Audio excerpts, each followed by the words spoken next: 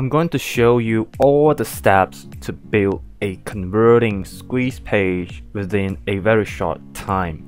So as you can see on the screen, this is the second squeeze page that I've built, and I want you guys to have it as well, import it and use it directly. So apart from importing this squeeze page, I will also teach you step by step to build up this page. So as you can see on the screen, if I try to refresh it, it has entrance animations, the background, very nice background, and the shape divider.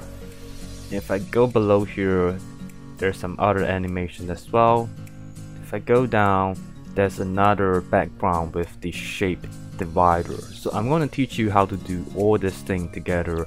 I want you guys to learn how to build web page with Elementor plugin. So go back to your dashboard. Let's try to view the back end of this squeeze page. So this is the back end. I'm going to teach you how to do all this thing together. So in the description below, there's a link for you to download these squeeze page templates. Go download it right now. And if you want to learn how to import Elementor web page, just go to my another video called Free Sales Page Elementor Plugin Part 4. In this tutorial, I will teach you how to import any kinds of web page that is provided by Elementor. Skip back from here, let's try to build a page immediately. So just go to new, go to page. So let's try to put in the title of the page. Let's say solo ads 2. I'm gonna click edit with Elementor. So this is how it looks like. The way you look at it right now, it has a header, it has a sidebar. So what you need to do, you need to make this page a full width page. It's very simple. Just go down here, go to settings, go to page layout, and click on Elementor canvas, and you'll be creating a page with full width of your website. So before putting in your contents, all you need to do is to put in layouts and columns. So go to this add button, click on 3 columns layout. So what you're going to put in, let's say you want to put the words slightly to the left hand side, all you have to do is go to here and adjust the column width. You can make it exactly like 13%. How to make this width of this column at, let's say, 15%, just click here. You will see layout, you will see column width. Quickly put 15%, and this is 15%. So right now let's put in the title. Just gonna click here, go to heading, put it on top, and you can start write your title. So after writing your title, you can adjust the typography.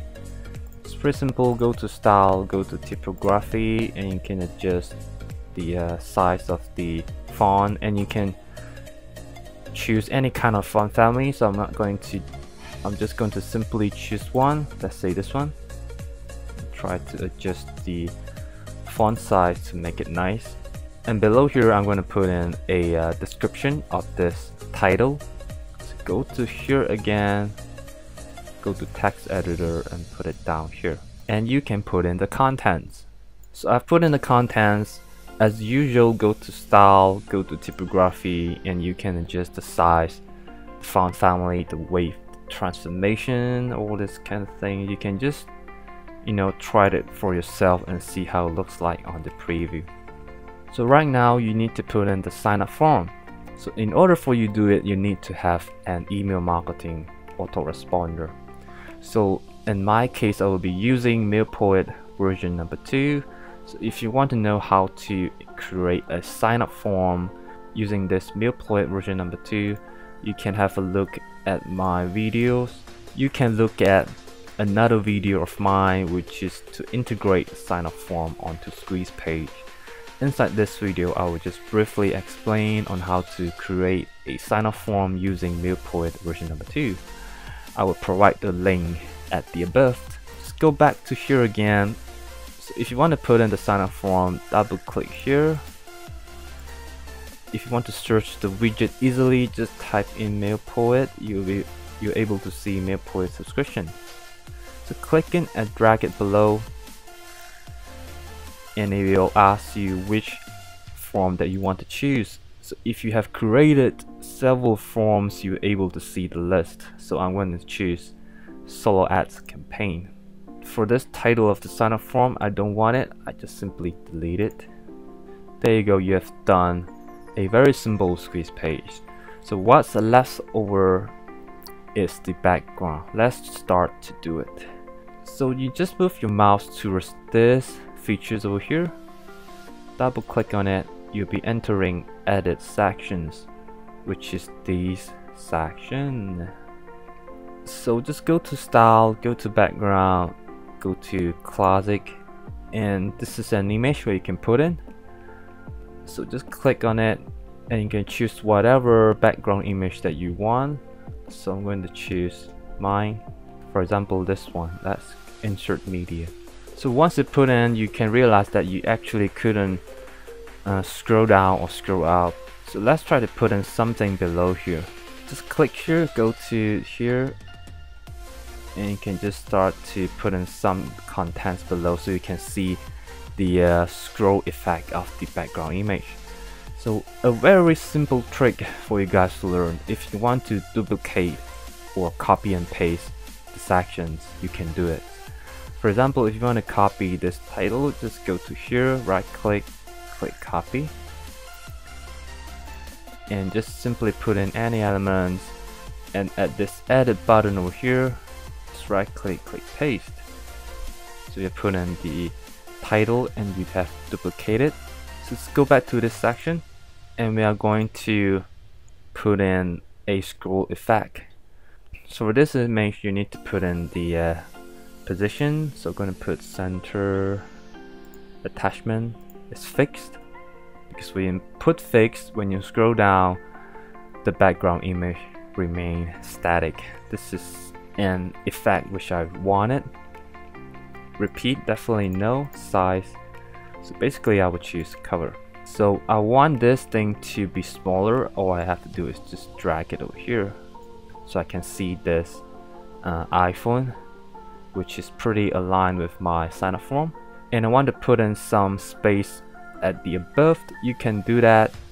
Simply click edit section and go to advanced, and you can add a margin on top, for example 50 pixels, so you have some space above, which won't be very too tight or too squeezy. And for this one, you can just try it out on the typography font size. Let's try to make it slightly smaller, or you can drag it on here. These words are pretty hard to see, and the background image is very bright. So I'm going to teach you how to adjust the brightness of the background image.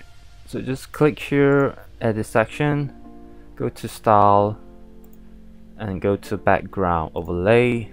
You can click here classic and click on the color, and let's choose a darker color, for example this one.